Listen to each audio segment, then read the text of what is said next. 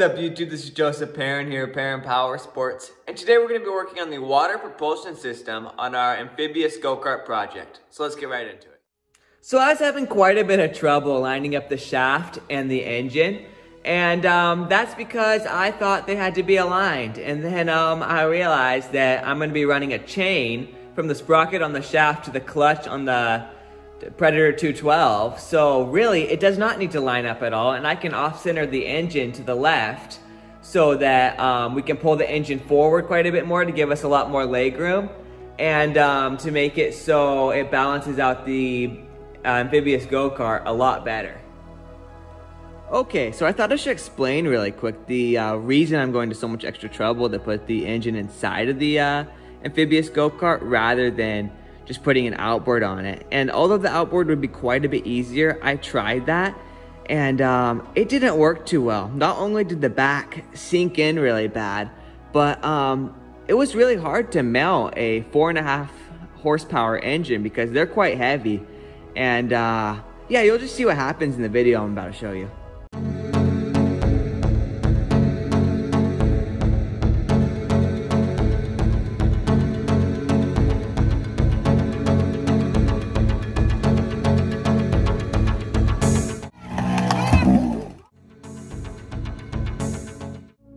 So that's why we're going to be putting an inboard engine in this Amphibious Go Cart rather than a outboard engine, because to get the amount of horsepower I want, which is like 4.5 to 6.5 horsepower, there is no way we could put an engine that big on the back of this without it sinking or falling off.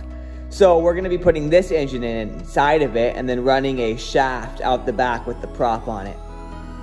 Okay, so I just moved the engine, and I think this is going to work a whole lot better because now it's going to be more balanced. We're going to have more leg room, and it's going to be way easier to install the prop shaft.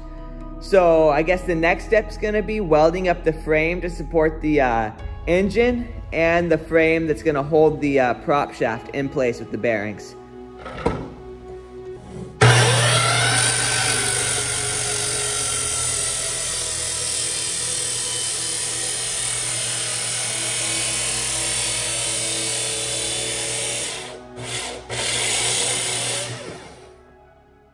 So I finished cutting up the pieces and they look really good.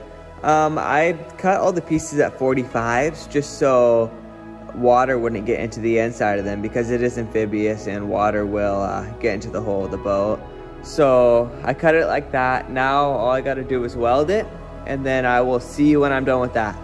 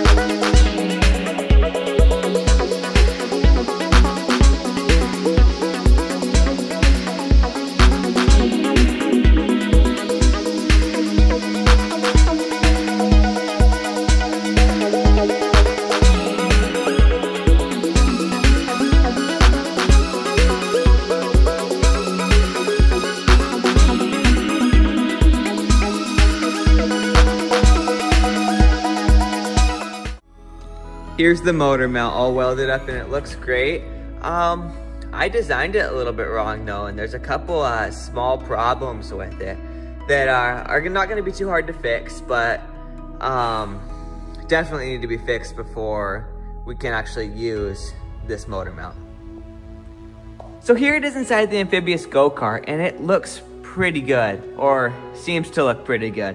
There's a couple small problems and mistakes I made. One being that the sprocket does not fit in between those two pieces of metal. So all I'm gonna do is just cut this metal kind of at an angle like this and then re-weld another piece just at an angle. That's not too hard to fix. The other mistake I made is I off-centered the motor mount to the right instead of to the left. So what I'm gonna need to do is cut 2 more of these pieces and put them on this side. So then we'll just have a little bit more stability in the frame right here. And if we ever need to flip the engine around so the sprocket came out that side, we could also do that. So I guess now what I'm gonna do is just go cut up these metal pieces, and I'll see you when I'm done with that.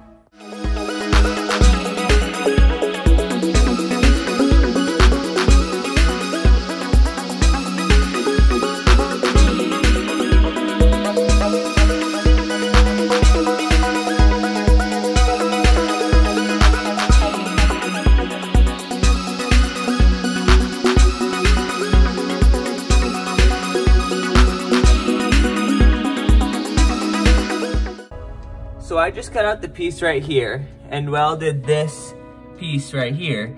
And this piece, I didn't have enough welder wire for, so I will weld that later.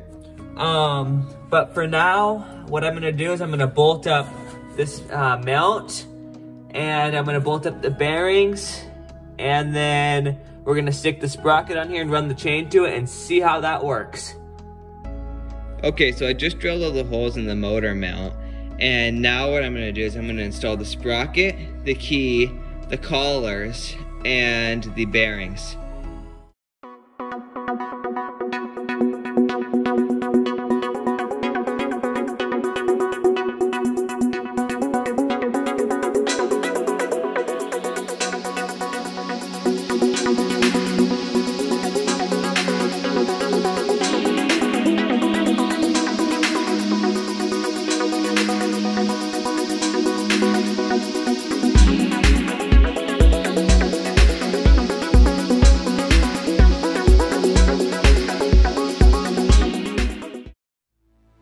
Okay, so I pretty much completed the water propulsion system of this build.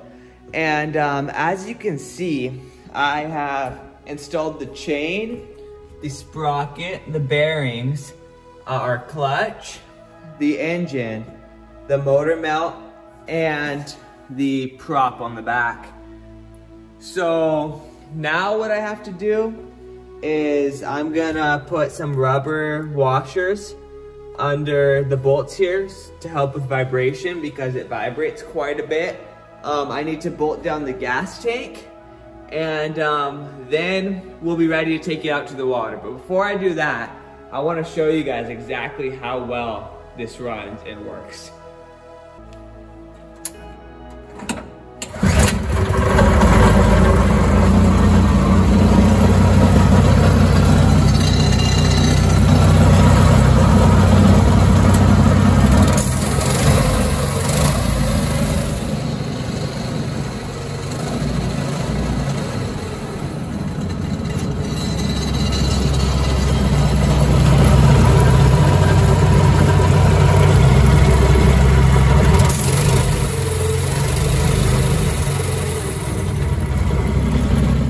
So it runs very well and it works very well. Now, all I have to do is fix those couple little things I told you about, and then we will be ready to take this out to the water and see how it works in the water. All right, so now that we're out at the lake with the Amphibious Go Cart, we're gonna stick it in the water and see how well this thing drives.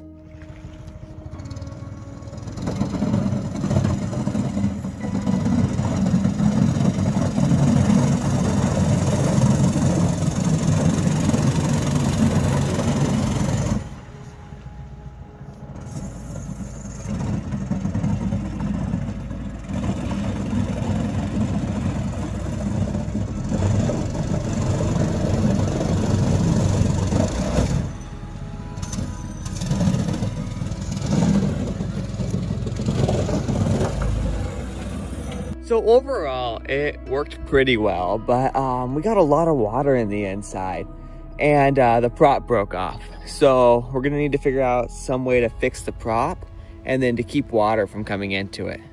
All right, so that's gonna be it for today's video. Thank you guys so much for watching, and if you enjoyed, please consider liking and subscribing, and I'll see you for part 3 of the Amphibious Go Cart project.